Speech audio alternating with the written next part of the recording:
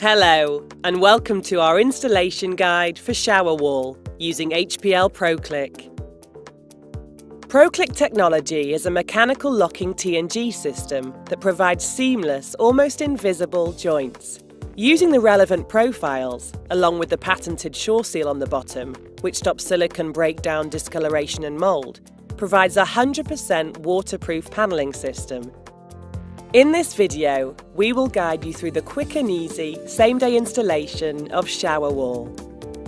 Ensure that your panels are stored flat prior to fitting. For this fitting guide, we are demonstrating ProClick panels over a bath. Typically, for this type of installation, you will need a 1200mm and 600mm ProClick panel to complete the length of the bath.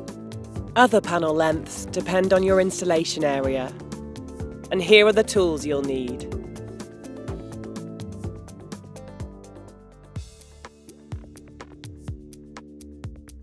Okay, let's get started.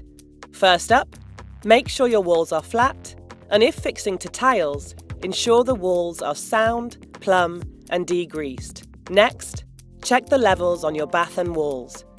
Then measure the width and length of the bath for our SureSeal strips. Now we're ready to fit panel 1. Measure the height required, then cut the panel to fit. Cut with the decor side up to avoid chipping. Cut using either a handsaw, jigsaw or circular saw. Fix the internal corner to the wall using Showerwall adhesive. Ensure this is level. Measure the width of the wall, allowing 15mm for the corner trim. Cut the width accordingly. Then fit the end cap to the panel using sealant. Now apply sealant to the SureSeal strip and corner trim and apply 6mm beads of adhesive to the walls in snake-like lines. To fix panel 1, ensure the bottom edge is sitting on the sealant and then locate the panel into the corner trim. Now, onto panel 2. Cut the panel removing the tongue edge to fit into the trim. Then cut and repeat the sealant and adhesive instructions from panel 1. You can use suction cups here if required. Ensure the panel is slid neatly into the corner trim and then fixed to the wall.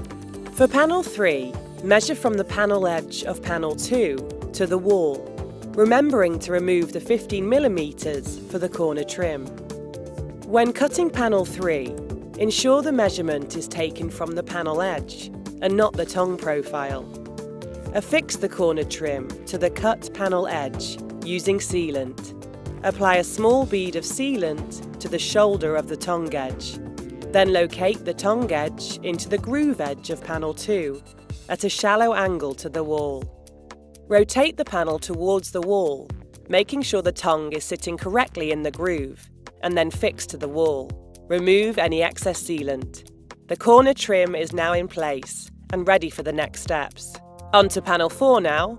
Attach the end cap using sealant.